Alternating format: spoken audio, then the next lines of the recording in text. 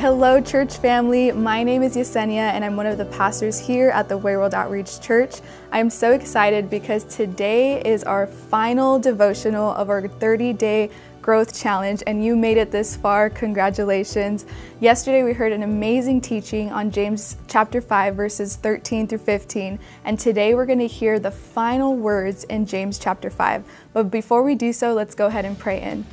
God, I thank you so much for my brother and sister that's watching right now, God. I pray that you would speak to them, speak to us, God, as we dive into your word. Give us revelation, give us wisdom, God, and help us grow today from this study. In Jesus' name we pray. Amen. So let's go ahead and dive right in. We're going to start at verse 16. It says, "Confess your sins to each other and pray for each other so that you may be healed. The earnest prayer of a righteous person has great power and produces wonderful results." Elijah was just as human as we are, and yet when he prayed earnestly that no rain would fall, none fell for 3.5 years. Then he prayed again, and the sky sent down rain, and the earth began to yield its crops. We're going to go ahead and stop right there. So today we're going to be talking about 3 types of prayers that we find in the final words of James. Number 1, the prayer of confession. Number 2, the prayer of passion. And number 3, the prayer of intercession. So let's start with number 1, the prayer of confession. The word confess means to acknowledge, to own or admit what is true, to plead guilty of something, or to expose your sin.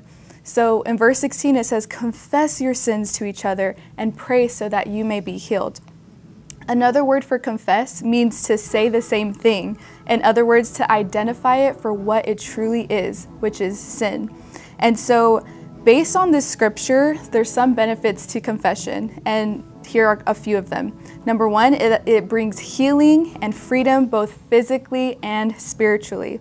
It also frees us and removes all hindrances in our lives. And lastly, it breaks the power of secret sin in our lives. So let's go ahead and pause for a moment. So this scripture here is not talking to non-believers. It is talking to you and I, believers in the faith. And so let's not be a pretend Christian that acts like we got everything together when we really don't. Let's acknowledge what you're going through, whether that's unforgiveness, whether that's anger, whether that's lust, whether that's anxiety, whether that's depression, whatever it is, confess it so that you may be healed.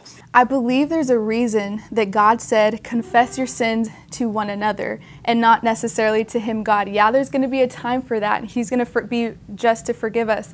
But there's a power when we confess our sins to one another. So I encourage you, if there's something that you're dealing with today, confess it to a brother or sister, confess it to your DG leader, confess it at the altar, confess it to a pastor so that you may be healed, because God wants to heal you today. Amen. So let's move on to the prayer of passion. So again, in verse 16, it says, "The earnest prayer of a righteous person has great power and produces wonderful results." Elijah was just as human as we are, and yet when he prayed earnestly that no rain would fall, none fell for 3.5 years. So who's considered righteous based on this scripture? It's those who have faith in God, those who have put their faith in God. And so this is how God wants us to pray. It's earnestly, which means resulting from or showing sincere or intense conviction with great passion, seriousness, and zeal and intention, purpose or effort. And I love how it says Elijah was just as human as we are. We're in the same playing field. And so that means that we have the same access that Elijah had back then to stop the rain or to make it rain. We have that same access and power in our prayers.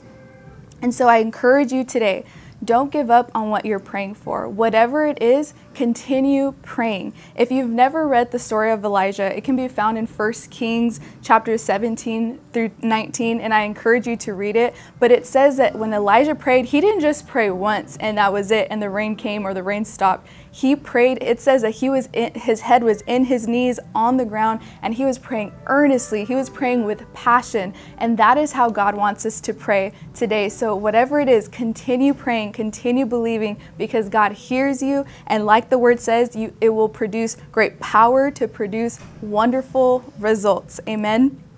So now let's take a look at the final words of James found in verse 19 and 20.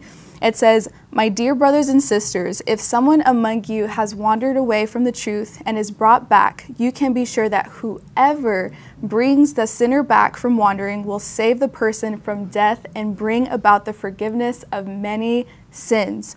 So here the scripture is talking about those who have backslid, those who have wandered away from the truth, that once knew the truth but have wandered away. And so God is using us to bring back those sinners, right? And so that leads me to my last prayer, which is the prayer of intercession. So what is intercession? It's prayer and petition or entreaty in favor to another, to intervene between parties with the view of reconciling differences. And so how do we bring the sinner back is through prayer. We see here in 1 Timothy 2:1, it says, "I urge you first of all to pray for all people. Ask God to help them, intercede on their behalf, and give thanks for them." So that is one way that we can bring the sinner back. And so if whoever it is that you know that has wandered away from the truth, you have the power to pray and intercede on their behalf. And lastly, how do we win a sinner back? Is through love, which our last scripture is Galatians 6:1, that says, "Dear brothers and sisters, if another believer is overcome by sin, you who are godly should gently and humbly help that person back onto the right path." So how do we love them? Is by gently and humbly helping them go back onto the right path. And so we learned about the power of prayer that is available to you and I. So let's go ahead and walk in it. Let's go ahead and practice what we learned today. Amen. I pray that you were encouraged by this teaching. And if you found it helpful, go ahead and comment something that you learned, something that stood out to you, and share it with a friend. Make sure you like it, share it with a friend, and let's make sure that we get the word out there. Amen. Before you go, I would love to pray with you. God, I thank you so much for today's word, God. I thank you, Lord, that there is freedom, there is liberty that's found in your word, that's found when we confess what we're going through, God. And I pray that we would be able to pray just like Elijah, God, with his faith, with his passion, God. And Lord, I also ask, God, that you would give us your heart for those who are lost, God. That, God, we will continue interceding on their behalf, Lord. In Jesus' mighty name we pray. Amen. Amen. God bless you.